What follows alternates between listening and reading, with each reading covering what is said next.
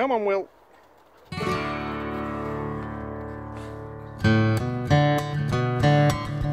Right, this has been a bit of a disastrous week for me. Now, Wednesday's video was prepared on Tuesday, but unfortunately on Wednesday it was uploaded very late in the day, or very late in the day compared to the time that I normally upload them.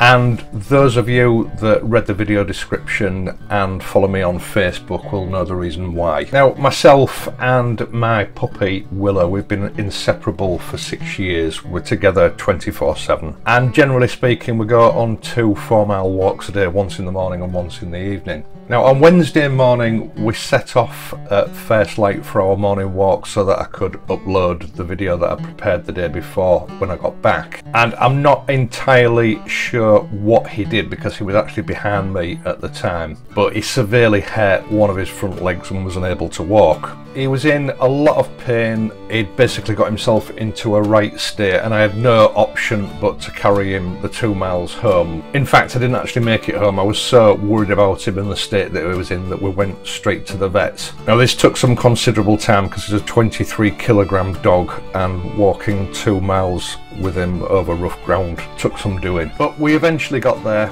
The vets had a look at him. They didn't think there were any bones broken. To be honest, I didn't really get any straight answers from them as to what they thought the problem might be. And I was sent home with a prescription of painkillers, anti-inflammatories, whatever they are, with the instructions of trying to keep him quiet, to keep a very close eye on him, and to wait and see if there's any improvement to his leg. Now, I think what I'm trying to say here is that, you know, he's my best mate and I've got a responsibility to him, and his care has taken up all of my time since Wednesday morning, and that's a situation that's ongoing for the moment. He's in a very fragile state and he needs my help sort of all the time to get him up, get him around the house, get him outside for whatever he needs to do. He's just not himself and he's really worrying me. He has shown a little bit of improvement, but he's still in a bad way, and I quite simply haven't had time to do any filming to prepare the video that I wanted to do for this Friday. The plan was on Wednesday, say, to get him home from his walk, get the Wednesday video uploaded, and then go out and film the Friday video for editing on Thursday, and I'm afraid that's just not happened.